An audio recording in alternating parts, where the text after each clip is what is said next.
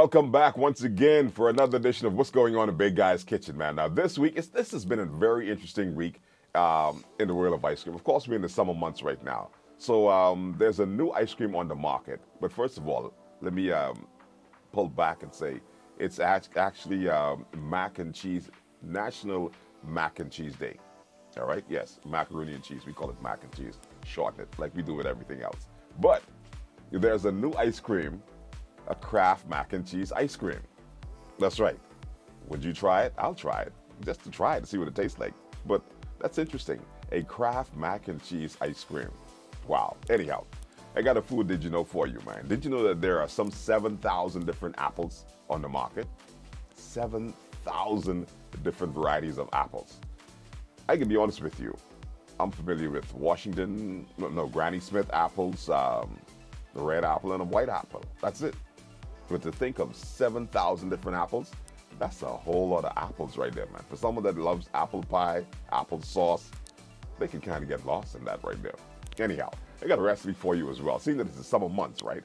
The summer months is the perfect time for some salads that you normally wouldn't eat, because during the winter months, you want something solid.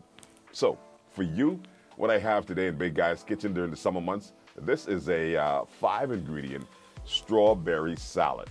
Yes, a 5-ingredient strawberry salad. That's what's happening in Big Guy's Kitchen today. I gotta look at my screen and check out the recipe. I don't know this one from heart, I'm sorry. So, the ingredients for this dish: bow tie pasta, one of my all-time favorite pastas. Bow tie pasta, of course, some strawberries, you would need that.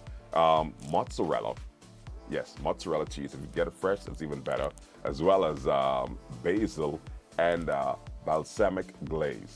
That's all you need right there. That's it. Those 5 ingredients, you're good to go make the perfect strawberry salad. Now, the key to this one, right? Salted water for your pasta. Boil it al dente salad. Remove it from the water. And as soon as you do that, go ahead and submerge it into some cold water to stop the pasta from cooking. That's a tip for you right there. Yes. Cold water after you remove the pasta off the stove. Drain it from the hot water. Submerge it into some cold water. Ah, there's a tip for you. That's what's going on in Big Guy's Kitchen today, man. A delicious 5-ingredient strawberry salad. Give it a try. See if you like it.